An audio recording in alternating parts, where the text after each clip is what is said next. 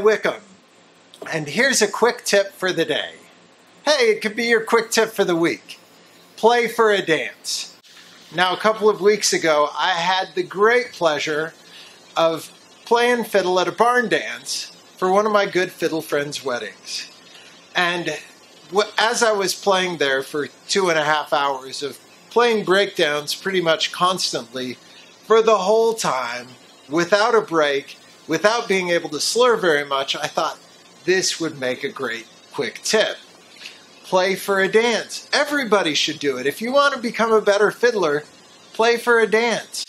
It is one of the best experiences you will ever have. And at the end of the night, your arms might fall off.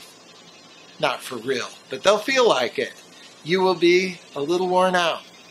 You won't be playing slurs because you got to keep the beat strong.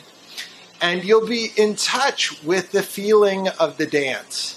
You'll be in touch with the tradition of the music because, as I've told you before, fiddling is dance music. So you'll get in touch with the rhythm. You'll keep your versions a little more simple because if it makes you break time, you're going to realize that's not going to work. So you got to keep it in time, keep it in rhythm. And that's going to be one of the important lessons you're going to learn.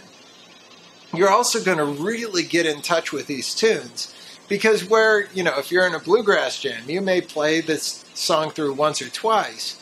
Whereas when you're playing it in a dance band, in a barn dance or a square dance or a contra dance, you may play that tune for 5 or 10 minutes.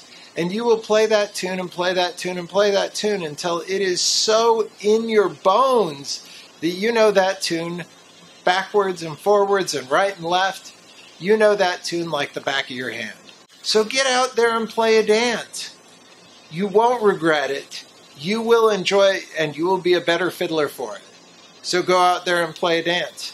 That's your quick tip for today.